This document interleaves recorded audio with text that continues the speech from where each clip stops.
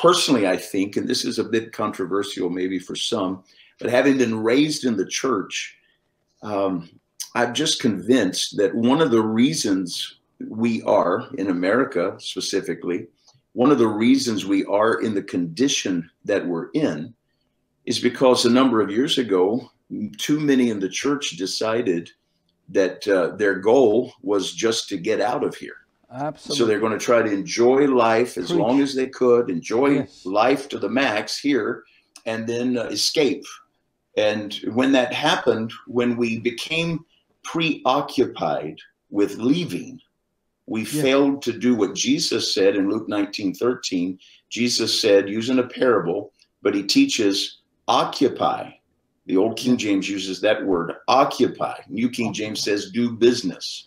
The English Standard Version says be engaged. Occupy until I come. Occupy all the way up until I get back. The word occupy can also be defined as fill the space. Fill the space. Fill the space where you are all the way up until I return. But the church became preoccupied with leaving. And we started practicing the rapture.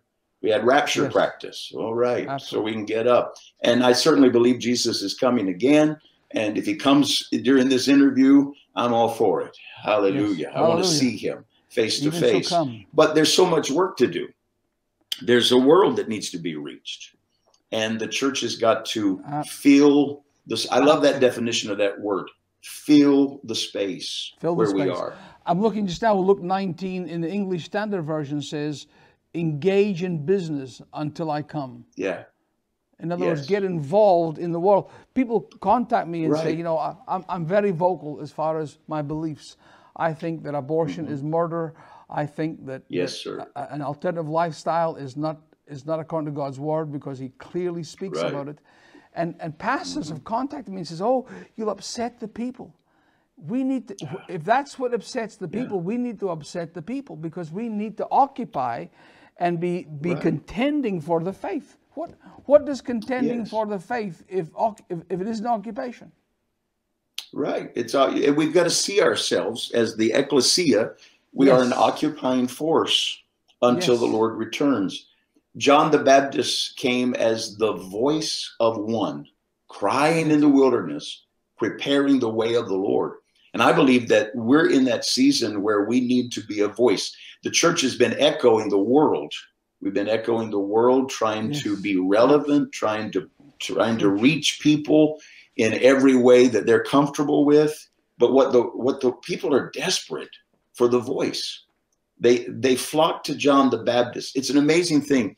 John the Baptist had no miracles, no blind saw, no deaf ears, no lame people walked under his ministry.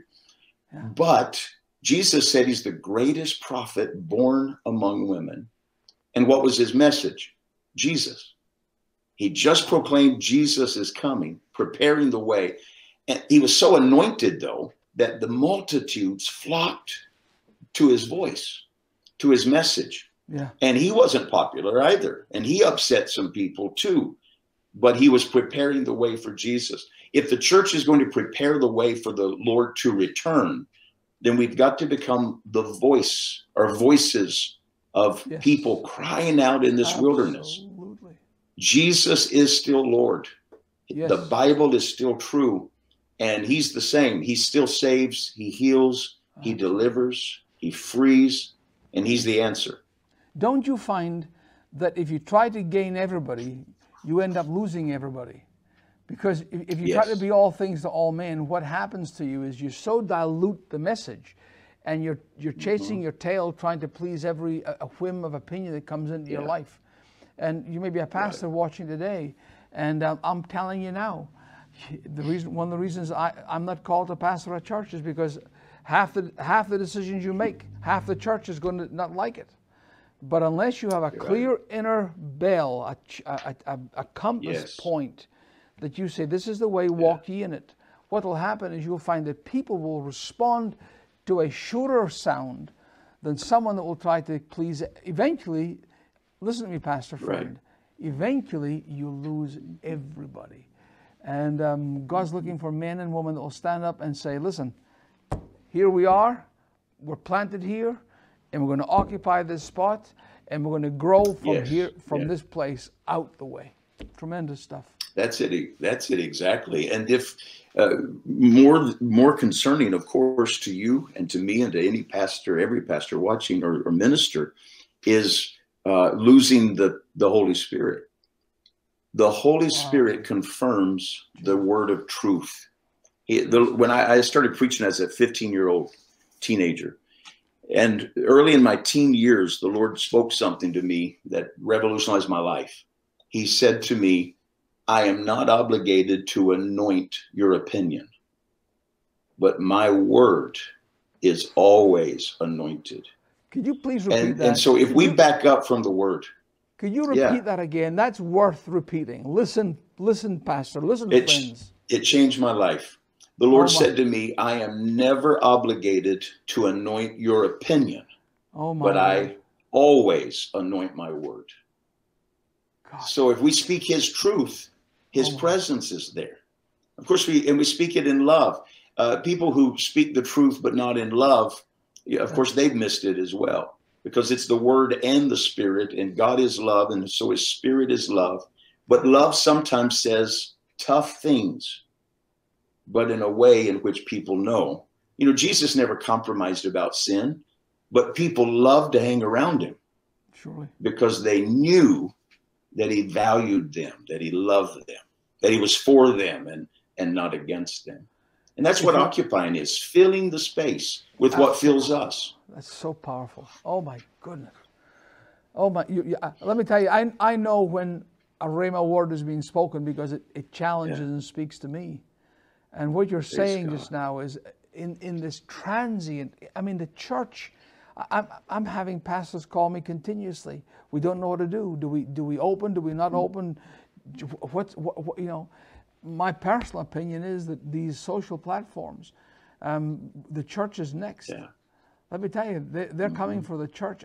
They're going to come to us and say to us, yes, sir, what you're preaching is hate speech, because when you read these scriptures, that is offending people, and that's against people's belief systems. Therefore, listen, America, therefore the Bible is a hate speech document. And because of that, we don't want you on our platforms. And the church needs to get its voice and speak clearly. Clearly. One of the things we're working on as hard as we can is to make that our Facebook platform and the different platforms that we're on is not our main source of contact, because I don't know honestly how long this area, I'm praying that God will use someone to start a new one that we will flock towards because of free speech, and we can speak about the gospel without fear of contradiction. But occupying and possessing your place is absolutely key to what God is calling the church to do.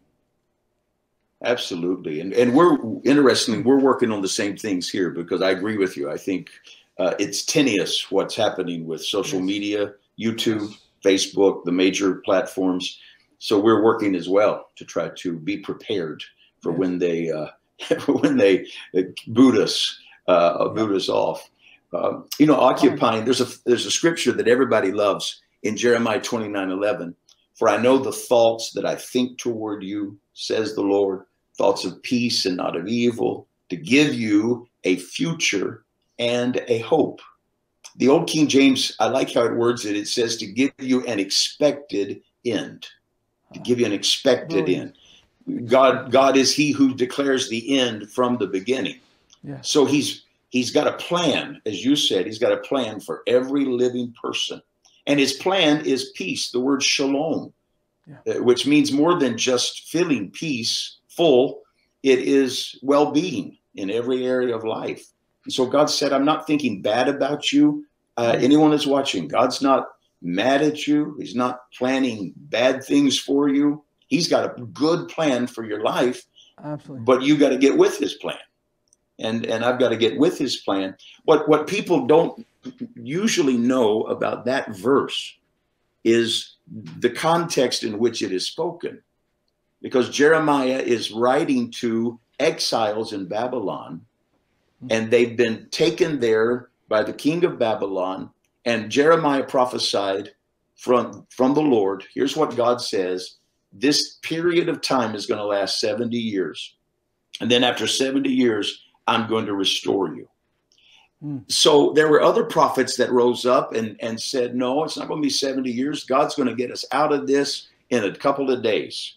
And everybody loved their prophecies, and their Facebook pages and YouTube pages blew up, and they were just amazing. Any video they put up was just viewed millions of times. Millions of times. But Jeremiah was just getting a little bit of viewing because his message wasn't what people wanted to hear. But in Jeremiah 29, there's some keys there that I think would change our life. He writes to them in the fourth verse of that chapter, and he says, basically, I'll paraphrase, live where you are. Live. Take sons, have children, and give your children in marriage. Build houses, plant gardens. Live where you are. Occupy. Fill the space where you're at. Is God going to deliver us? Yes. When's he going to do it? We don't know the exact time when he's going to turn things around. But in the meantime, occupy. Fill the space where you are. The second thing he told him is pray for the peace of the place you're at. So be a peacemaker.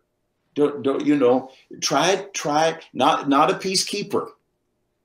Peacekeeper and a peacemaker are two different things. Two different things. Peacekeeper will do what you just described. A peacekeeper will be a pastor who tries to please everybody. Yes. But a peacemaker is someone that comes with truth. Brilliant. And says, this is what we've got to say. This is where we've got to live. Yeah. Pray for the peace where you are, because if things go well where you are, things go well with you.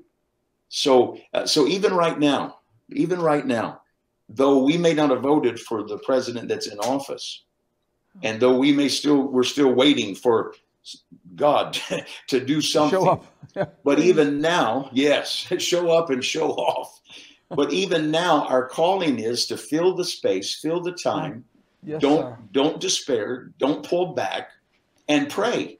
Pray for peace. Pray for peace in the White House. Pray for peace in D.C. Pray for peace, the shalom of heaven, to flood our region and our area. The next thing he said to them, though, he says, don't listen to the false voices. Bishop Tony Miller used to say something that just is so powerful. He says, whoever is informing us is forming us. Whoever informs us forms us. Boy, it's so powerful. Wow. Yeah. We've got to pay attention to that, because Jeremiah writes and says there's a lot of people saying to you what you want to hear, but whoever's informing you is forming you. Yeah. And so he says, don't go seeking for just voices that please you. Listen for the word of God. Listen for the voice of God. Oh. We need God to train us. We need God to train us to have ears to hear what the Spirit says.